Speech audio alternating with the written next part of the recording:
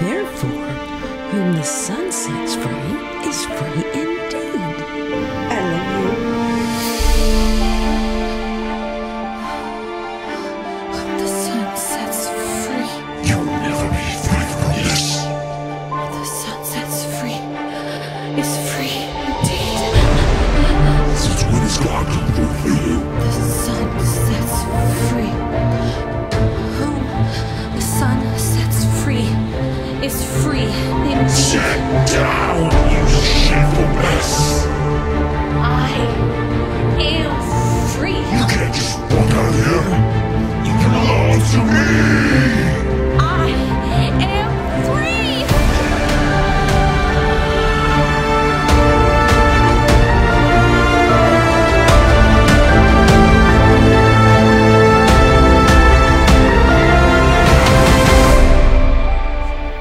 Amen. You may be seated this morning. I know from time to time, we've all probably experienced the sense or the feeling that something's just not right. Have you ever had that sense before? And man, it's easy in the world today to kind of get that. You hear a report about what's happening around the world, in Israel today, in our own nation, maybe even in your own family, maybe in your own life from time to time, and you think, whoo, something just not right. Now, I know sometimes we feel that feeling or sense that sense, and it's because God is trying to say something to us. He's wanting to draw us to himself, or he's wanting us to turn from a sin in our life, or he's wanting us to have greater faith in our life. I know that happens, and I get all that. But sometimes, even after you have prayed, even after you have read scripture, even after you've put your faith in Jesus Christ, even after you have repented of your sin and you're walking in as close fellowship with the Lord as you know how, there are still times that you sense something is just not right. I just don't feel fulfilled here. I don't feel like this is actually home anymore. There's something else I want. There's something greater. There's something more. And you start looking for it and you start chasing it, and it just doesn't seem to come along. Even though we believe in this gospel that tells us we have peace, even though we believe in Jesus who gives us that peace, there's still something here that you just get to the end of the day and you say, it's just something doesn't feel right. Amen? You know what I'm talking about? I think every person has experienced that in some way. Believer, non-believer. If you're a non-believer, I can tell you the only way you'll ever find any semblance of an answer to that question is in Jesus Christ. If you're a believer, that is still true. It's in Jesus Christ that we find our hope while we wait. But it's a funny thing that we all do because we want to somehow soothe that ache within us. We want to somehow not feel that sense of something's not right. I'm not satisfied. I'm not fulfilled. Something just isn't right here. And people do a lot of things to try to deal with that. Sometimes people self-medicate to deal with that because no one likes that feeling. I get it. So people chase after drink. They chase after food. They chase after pleasure. They chase after drugs. They do anything they can to make that feeling go away. People get out and they overspend their money in an attempt to make it go away. People get out there and they overwork in trying to make that feeling go away. People start questioning their life to make that feeling go away. Some people make some wrong conclusions and say, well, I must be married to the wrong person. Some people say I must be living in the wrong place. Some people say I must believe the wrong thing. I need to make some radical changes to my life because I just can't find an answer to this ache inside. Some people go to a therapist. Some people chase all kind of self-medication, overthinking, second-guessing everything in their life, but there's an ache inside that won't go away. I'm here to tell you that as a follower of Jesus Christ, there is an ache inside us that on this side of heaven will never, ever go away because you and I, as followers of Jesus Christ, are made for heaven. And only then and there will that ache finally be satisfied. Amen? Our message today is called Something is Just Not Right. Amen? It doesn't matter how much you prayed, believed, confessed, and walked in obedience, there's still something in this earth that's just not right. You look around, you look at family situations, and you say, something's just not right. Hello? You look around at what's going on in our nation, something just not right. You look at this world today, something just not right, and the ache just gets louder, and you think, there's got to be an answer to this. There's got to be something more than all the things that I've tried. I'm glad you're asking about that. Amen. Hey, turn in your Bibles today to Romans chapter 8. We're going to see what Paul had to say about it, because Paul had the same ache. He had the same longing inside, even though he's kind of one of the superheroes of the Bible, even though he was one of the ones of the New Testament who saw things greater than anybody else had ever seen, he wrote and tells us. Even though all of that had happened to him, there was still something inside that just said, it just doesn't seem right. Something just seems off. I'm just longing for something more. And Romans 8, Paul describes that starting in verse 18. Here's what he says. The sufferings of this present time are not worthy to be compared with the glory which shall be revealed in us. Now, I think we can all identify with the sufferings of this present time. We can all understand that part. We can all understand they're not worthy to be compared to what is going to be one day. But this part at the end of this verse right here is just a little bit intriguing to me. That there's a glory that's to come, and it shall be revealed not just in heaven, but in us. Ooh, that just got personal all of a sudden. There's something coming that's not just in heaven, but is in us. There's a glory coming for us. There's something bigger, weightier, more magnificent, more wondrous than you could have ever imagined, and it's going to happen in you if you're a follower of Jesus Christ. There's a glory to come, something powerful to come, something you haven't seen yet, something you don't even understand yet, something you've not ever even experienced yet, something that's being kept under wraps until the day that you are face to face with Jesus Christ. And Paul goes on and he says, here's what this is. For the earnest expectation of the creation, man, that's a lot of words right there. We're going to look at them. Eagerly waits for the revealing of the sons of God. Paul is saying there is something written into the fiber of creation, into the rocks and the trees and the atmosphere and the cows and the dogs and the cats and the plants and everything that God created. There's something in creation that has been written there, placed by God. And today, it is in this state of earnest expectation. It is longing for something. It is expecting something to happen. It's not just a maybe, it's a gonna be. It's going to happen. And he says, written into the planet, into the fiber of the planet's existence, into the animal kingdom, the geological realm, the biological realm, and the atmospheric realm is a longing that creation has.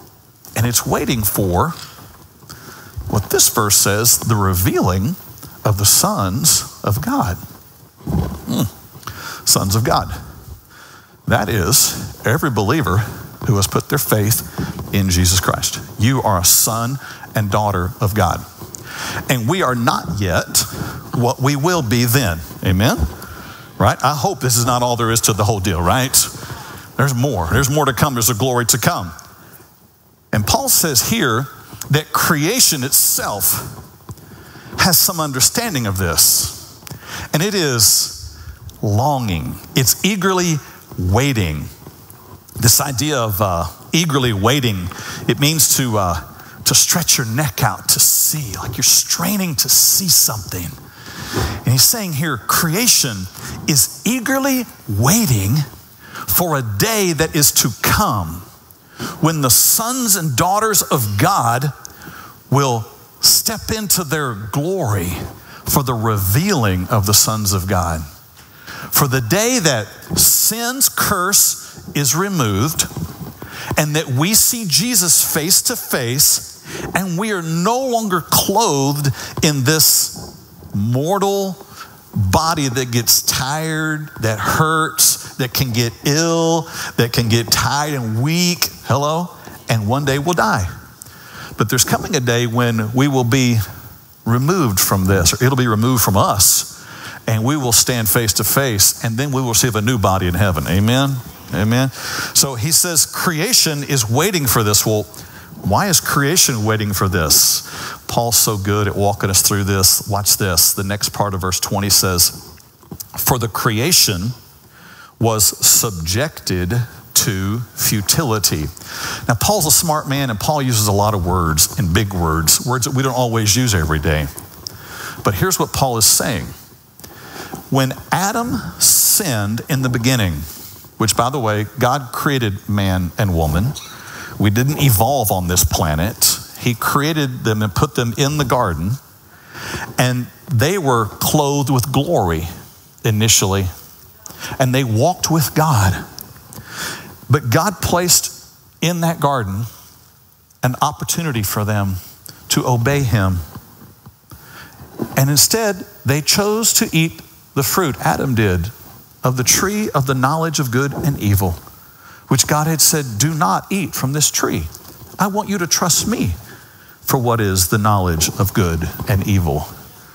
But Adam took and ate that fruit. And because he is the head of all those who have been born, yeah, he's in your family line. He's way back up there at the beginning. Because he did that, everybody born after him would be born with a nature that is sinful, that is decaying, that is bent toward evil, that needs to be resurrected. Amen? Like we saw this morning. And Paul says all of creation, when that happened, was subjected to futility. In other words, creation hadn't done anything wrong. The trees, the grass, the clouds, the water, the agriculture hadn't done anything wrong. But Adam had sinned. But because of that, all of creation fell under a curse. The whole planet became something that it was not originally. You see, God originally had created the garden and the planet full of beauty and glory. Man walked with God. There was intimacy. There was closeness. There was no uncertainty of the goodness of God. But not only was there peace with man and God, creation was different.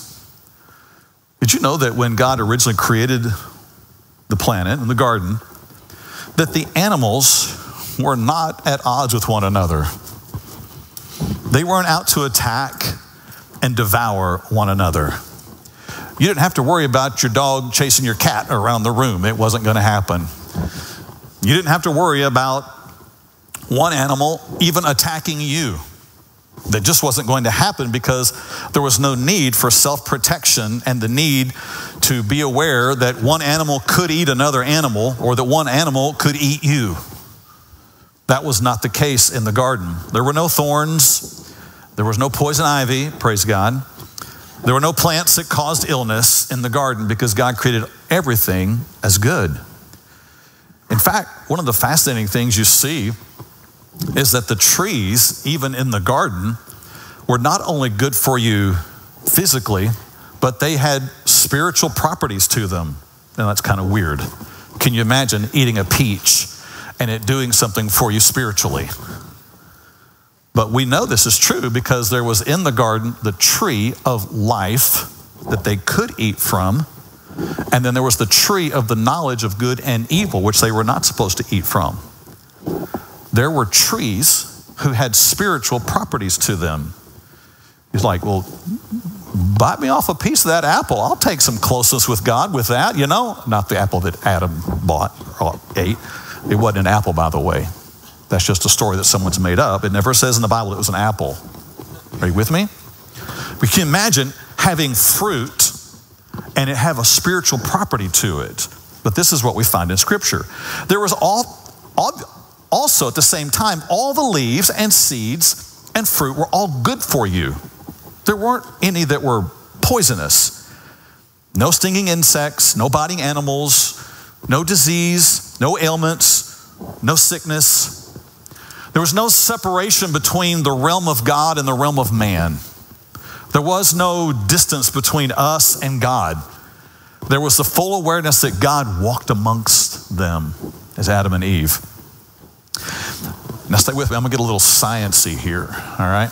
I know people think and sometimes say that the Bible is not a science book and, science contradicts the Bible. Well, that's just wrong. Science hasn't caught up with the Bible. The Bible is far ahead of science, and if people today would understand that God is the one who created all things, they would see that science actually confirms the creation of God and creation that God had here on planet Earth. Amen? Here's the deal. When Adam sinned, the world came under a curse, and when that happened, something came into being that had not before. We know it today as the law of entropy. It's part of the second law of thermodynamics, that things move from order to chaos, that things move from life to decay. And you know this because if you leave a piece of uncooked chicken out on your counter for about 3 days, you're gonna know it, right? Hello? It doesn't turn back into a chicken. It doesn't fry itself and it doesn't turn into something delicious. It gets nasty. You leave some kind of fruit out on your counter for 2 weeks and it gets weird. Now, here's the weird exception to this. Heather and I bought an apple 6 weeks ago, set it on our kitchen counter in the window. That thing looks as good today as it did 6 weeks ago. That ought to make you nervous about the apples you're buying. If that apple still looks the same 6 weeks later, that thing's been genetically modified. You better stay away from that thing. Hello?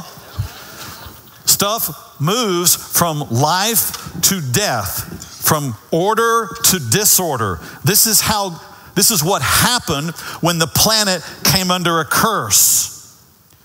Nobody is getting younger in their life. Hello? Nobody at 80 is having baby soft skin anymore. I wish. Hello? It just doesn't work that way. We move from order to disorder, from life to decay. This is the way it works. And so this is what happened when the planet came under the curse of sin. Now, it's a real slap in the face to me, to the whole idea of evolution. Because the whole idea behind evolution is, oh no, we're evolving and getting better and better. Look, we improve from this life form to this life form to this life form. Look, it's all just getting better and better and better. Really? Tell me about that piece of chicken that's on your counter now for 2 weeks. Is that getting better and better and better? No. It ought to make you ask some questions about what's going on with this whole idea of evolution. Hello? Okay, you should ask some questions. You should do some research. In the garden, there was originally no storms, no tornadoes, no hurricanes, no earthquakes. There's nothing to fear because God had made all things good. The soil produced food, and without much effort, the Bible tells us. Now, even the stars and planets were different when God created them. Job 38 says that when God created the heavens, that the stars sang together. Now, I've never heard a star sing, but can you imagine if the heavens declared the glory of God in such a way that in a night sky, when you looked up, you didn't just see beautiful display of lights, but you heard the glorious music of heaven. This is how creation was before the curse came on the earth. The atmosphere was different because in the garden, there was the design that man would live forever. In the garden, food grew larger. You see some of the leftovers of this as you get into when the children of God go into the promised land, and it says there they found grapes that they had to carry on stalks.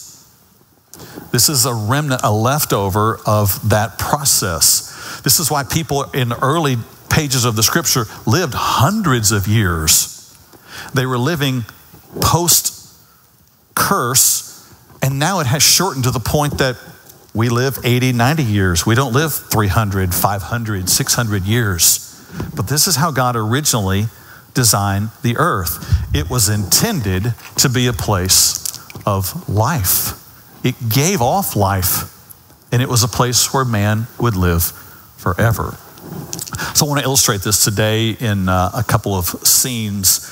And if you have some notes, you might want to draw along today and keep track of what's happening here, because here God created the earth, and he created it good. He created it this way until man sinned. And when he did, when man sinned, when Adam chose to defiantly disobey God, when he chose to do what he wanted to do instead of what God wanted him to do, the earth fell under a curse. It would no longer be what it once was. Now, we would find a world in chaos and disorder. And this is the world that we live in today. We were not meant to have decay and death, for us to live as temporal shells on this earth. And the planet is under curse because of sin. Now, Paul goes on in verse 20. He says that here's what we also know about creation. It happened not willingly, but because of him who subjected it in hope. In other words, creation didn't do anything wrong. It was Adam who sinned. And it was God who caused the planet to then become something different than it was. To be put into a limitation, a cursed state. But the Bible says here that God did this in hope. That there was something he was looking toward. That there was another day coming. That there was something bigger that God had in mind. Let's follow along with Paul here in verse 21. And he says, because the creation itself also will be delivered from the bondage of corruption. Wow. He says there's coming a day when what God has created will actually be delivered from the bondage of corruption. In other words, the planet one day will be saved. How about that? It will no longer be under the curse. It will be brought into the existence it was designed for. It will once again give off life. It will once again have the glory of God on it. I'm going to give you a teaser into next week. We often think of heaven as being somewhere out there and far away. Come back next week and you're going to see that heaven is not near as far away as you might have thought it was supposed to be. That's next week. But creation is going to be delivered from the bondage that it's in, from all the chaos and the turmoil and the storms and the earthquakes and the disease and the ailments and the fighting and the tension and the animal tension and the animal kingdom and the geological tension and the plates shifting on the earth, all of that stuff. It's going to be delivered, but into what? Look at verse 21. Into the glorious liberty of the children of God. What? He says, on that day, when that happens, when you get the new heaven and new earth, it'll be when the children of God, you and I, are brought into our place of brand new liberty. When we are ultimately set free. Amen? On that day, he said, creation will be free. God will restore all things. Every bit of faith that we hold to now because we can't see will become sight. Every bit of longing that we have, we will experience in Jesus. There'll be no more war. There'll be no more chaos. There'll be only Jesus reigning. There'll be no more tears. There'll be no more Satan tempting us. There'll be no evil spirits plaguing us. There'll be only the children of God with Jesus himself on a new earth. You know what's interesting to me is that people talk today about, oh man, we need to save the planet. We need to do all we can and protect ourselves because of climate change. In fact, there are those who say the greatest existential threat facing us today is climate change and global warming. Really? The last time I looked, the greatest threat facing our planet today is the unrighteousness and evil that's in man that needs to be redeemed by Jesus Christ. Amen? And here's the deal. I want to be responsible with the part of the planet that I have been given to live on. But you can work all you want, all your life, doing all you can, and you are not going to save this planet. It is under a curse because of the sin of man, and it will only find its freedom and peace as a planet whenever it is redeemed by Jesus Christ himself. Only then. It's not up to us to try to save the planet. So when people tell you the greatest existential threat facing our planet today is global warming, you need to look out, because it is not our responsibility, nor is it in our power to save anything or anybody. Only God can do that. Amen? Again, responsible? Yes. Us, a savior for this planet? Get out of here. It's not happening. And I don't want to go down political agendas that have that as the end goal philosophy even. Because that end goal philosophy doesn't include Jesus Christ as the one who redeems the planet. But that's for another time. Let's go on here. And here's what Paul says in verse 22. He says, for we know that the whole creation groans and labors with birth pangs together until now. He says creation is like a woman who is in labor. Creation is expecting something. Creation is expecting something different than what it is. I don't know if you've ever been with a woman who's in labor, in the latter stages of labor. She's not comfortable. She's tense. She's nervous. She's walking around. She's uncomfortable with how she is. She's ready for something to break loose. She's ready for something to come out different. She's ready to give birth. If she's in the latter stages of labor, she wants to see the life that is in her come out of her. And the Bible here says that creation is like that the planet is like something that's pregnant. It's got inside it a new life that is designed, that has been given by God, but right now it's in the labor pangs of it. It's under duress. It's tense. That's why there's storms today. That's why there's earthquakes today. That's why there's disease today. That's why there are ailments today, because the earth is uncomfortable. It's tense. It's ready to bring forth some life.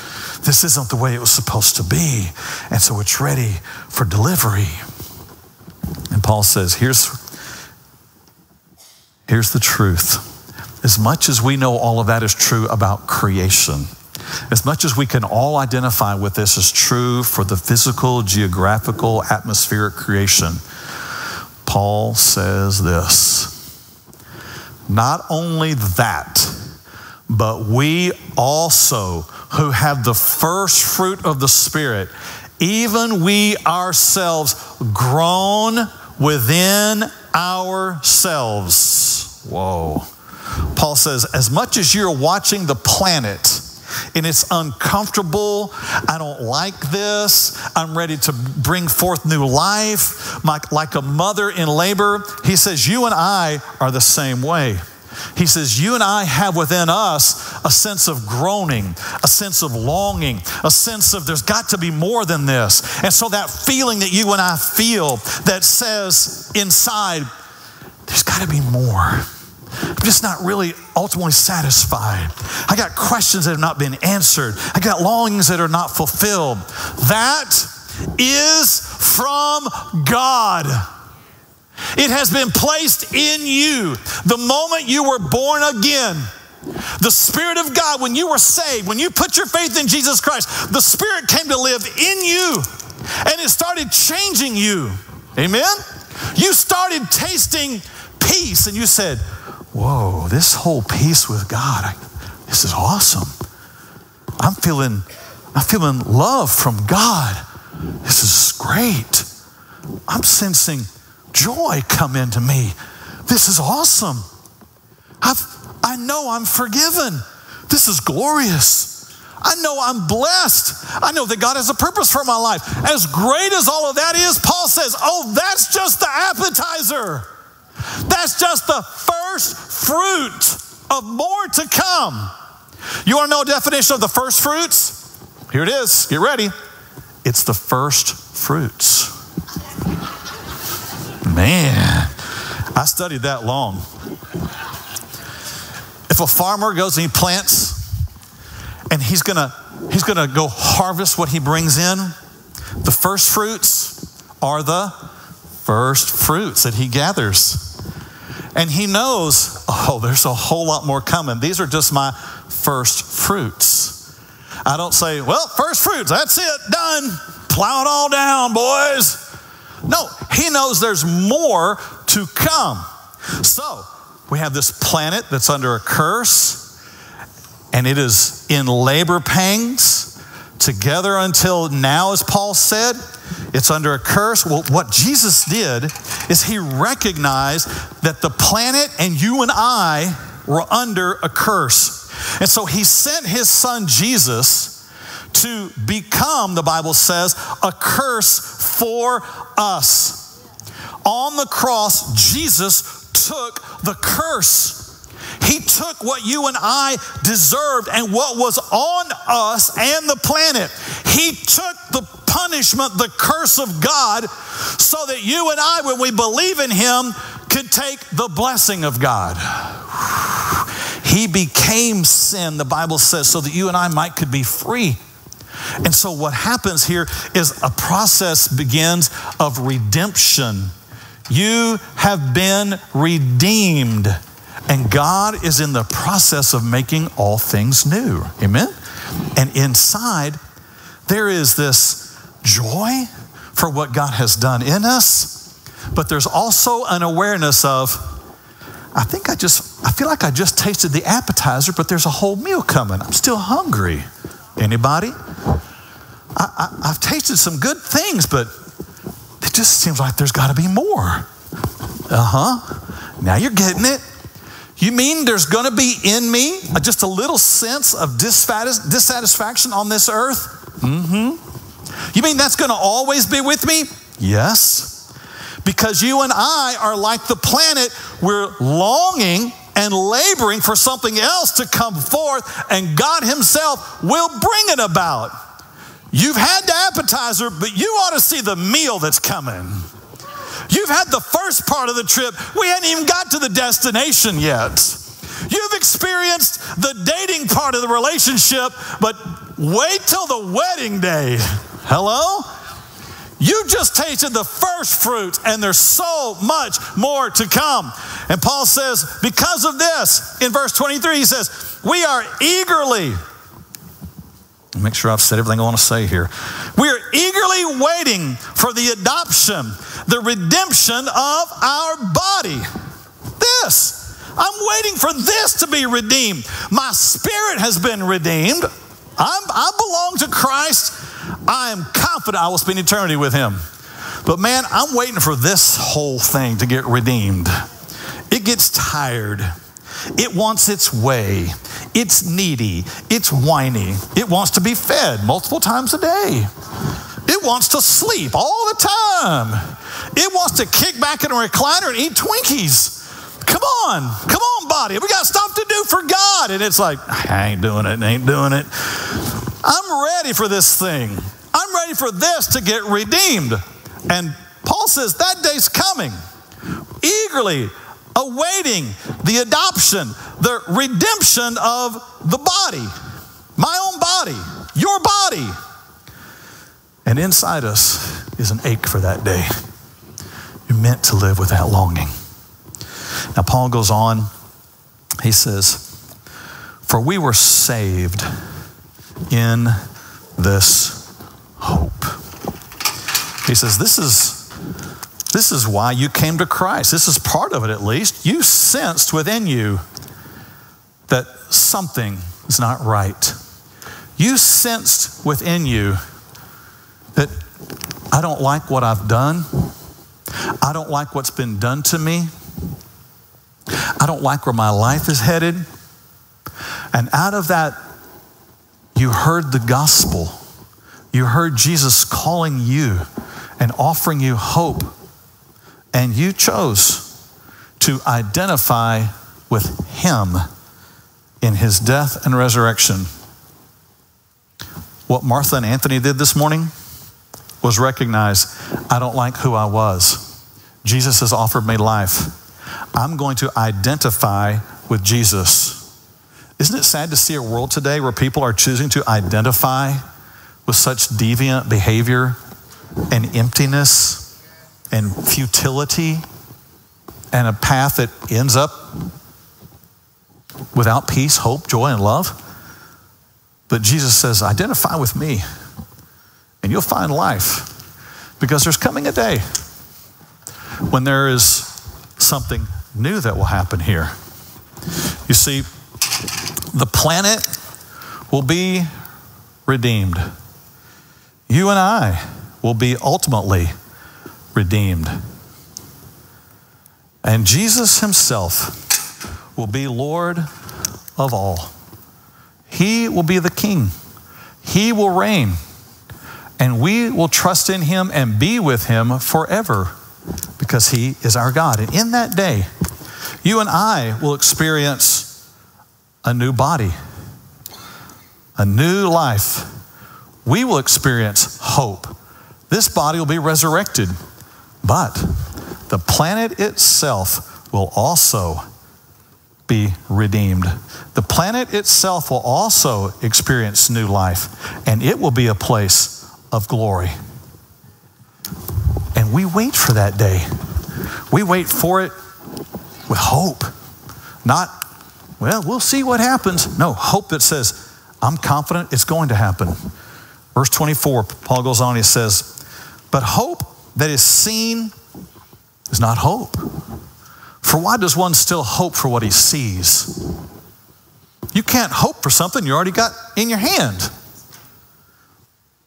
If you choose to go to a restaurant after this service today and you sit down and you eat, maybe you go to El Phoenix and you're eating good. When you're finished, you don't say, well, I hope we go to El Phoenix today. What's wrong with you? You just ate a whole plate of food. You wouldn't, because it would already be in your possession. Look, you and I don't have in our full possession yet what's going to be one day. And so we hope for it. You don't hope for something that you already see. Verse 25, Paul says, but if we hope for what we do not see, we eagerly wait for it with perseverance. Boy, we wait and we wait for that day.